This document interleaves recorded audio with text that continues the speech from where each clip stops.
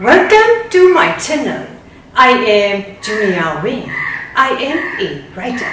Today, I would like to talk about the danger from my grandmother's book, Flowers and Festival Round the Burmese Year, and my article, The Thadingyut Festival, from my blog. We have great fun during festivals. People go to the monasteries, pagodas, and some interesting places during festivals. Many festivals are celebrated all over Burma. This month, 9th of October, is the formal day of the Thadingyut.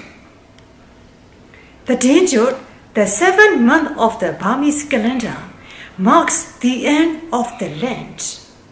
There are 3 days of light festival, namely the day before the full moon, the full moon day, and the day after. These are days of music, dances, and fun.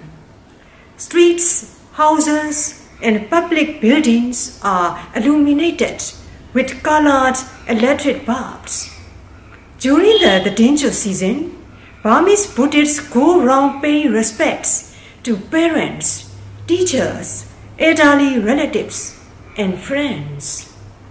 It is quite usual for the senior citizens in their residence to receive gifts and respects from the young people of the community. During the Thadingyut festivals, we brought foods, biscuits, cakes, or some seasoning fruits or medicines, and paying respects to our grandparents. In our younger days, our grandfather was a teacher. He had many pupils. There were also young people who loved and respected our grandparents. My father was a teacher too. So during the Thadingyut festivals, our house was crowded with their students and their friends. In the Thadingyut seasons, there were lots of cakes and foods received at our house. Our grandparents gave away sweets and small change to children. We were happy during these days. There were many cakes and foods around us. Our grandparents were so happy to meet their students and young people in those days. My grandmother said it was on the full moon day of the Thadingyut month that Buddha descended to the abode of humans.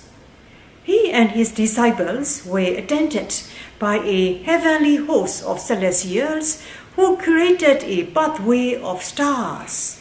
Humans on earth illuminated their homes and streets to welcome the Buddha and his disciples.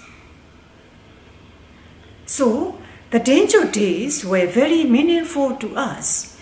We illuminated and lighted candles round our house and in our garden. It means we welcome the Buddha and his disciples. We pay respect to our grandparents, parents, and elderly relatives.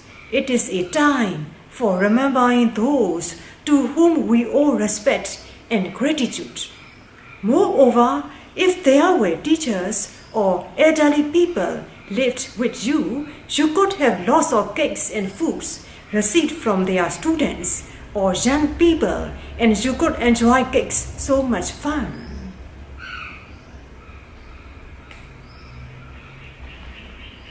My grandmother's book, Flowers and Festivals Round the Burmese Year.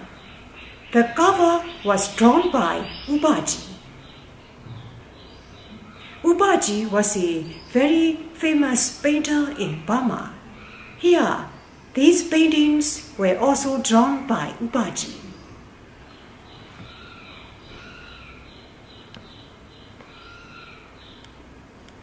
The young pay respects to elders to mark the end of Buddhist Lent.